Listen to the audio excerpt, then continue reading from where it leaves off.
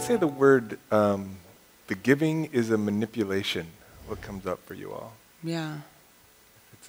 Kind of makes me mad. Yeah. Yeah. Mad because? Well, because I'm giving, it's really, lots of time is from my heart. Yeah.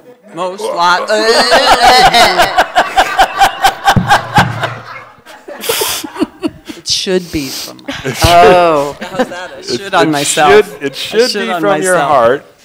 And you're angry when I say there's a manipulation. You get angry. Yeah. Yeah, I can, if I give too much and I go, the resentment is there. I mean, when you described that, it was like, ugh, that resentment.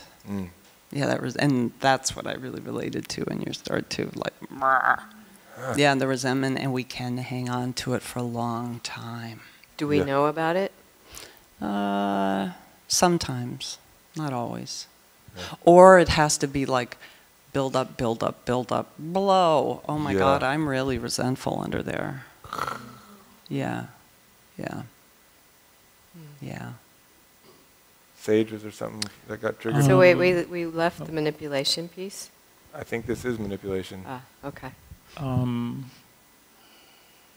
So I'm so manipulative that I think all those other twos are manipulative, but not me. Right?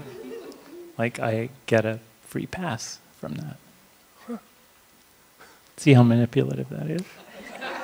No, actually, I don't. But I do see that they're judged for it, but you're not judged for it. Is that true? No, I'm judged for it all the time. Yeah. Are you manipulative when you're giving? Sometimes. How do you know? It's hard to tell. Yeah. I think I do this little test, like I did a little test today, right? Because my husband was mad at me, and my practice is always to say I love you at the end of every phone conversation, right? Especially if we're in different cities or something like that, right? Yeah. And he didn't say it back, which he usually does. And I'm like, that was the testing moment for me. Like, did I say I love you because I wanted him to say I love you back? Or because I love him? Right? And I realized that there was not a lot of me wanting, like in the past there would have been a lot of, well, we might have even had a conversation about it. Like, you didn't say I love you at the end of that conversation. But I realized that it was just me, like,